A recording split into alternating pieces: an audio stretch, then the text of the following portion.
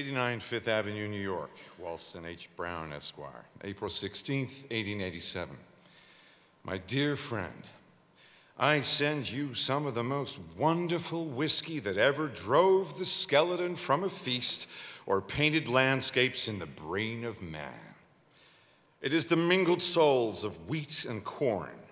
In it you will find the sunshine and the shadows that chased each other over the billowy fields, the breath of June, the carol of the lark, the dews of night, the wealth of summer, and autumn's rich content, all golden with imprisoned light. Drink it, and you will hear the voices of men and maidens singing the harvest home, mingled with the laughter of children. Drink it, and you will feel within your blood the starlit dawns, the dreamy, tawny dusks of many perfect days. For 40 years, this liquid joy has been within the happy staves of oak, longing to touch the lips of men.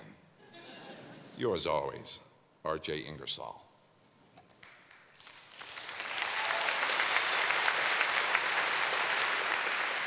My dear Bob, I return to you some of the most wonderful whiskey that ever brought a skeleton into the closet or painted scenes of lust and bloodshed in the brain of man.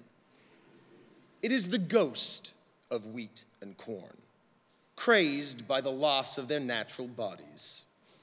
In it, you will find a transient sunshine chased by a shadow as cold as an Arctic midnight, in which the breath of June grows icy, and the carol of the lark gives place to the foreboding cry of the raven. Drink it, and you will have woe, sorrow, babbling, and wounds without cause. Your eyes shall behold strange women, and your heart shall utter perverse things. Drink it, and you shall hear the voices of demons shrieking, women wailing, children mourning the loss of a father who yet lives.